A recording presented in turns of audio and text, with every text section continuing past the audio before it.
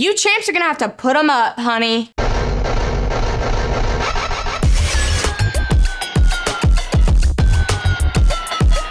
This isn't a regular match. This is a pretty match. This is gonna be a 2 out of 3 falls for the NWA World Women's Tag Team Championships. You don't have the leverage that Pretty Empowered has. I'm a history maker. I am the youngest NWA World Champion. She is a 3-peat, about to be 4. Don't play. You don't have that missing ingredient. This is an opportunity for Pretty Empowered. This is an opportunity for the King Bees. We all know Pretty Empowered is gonna win.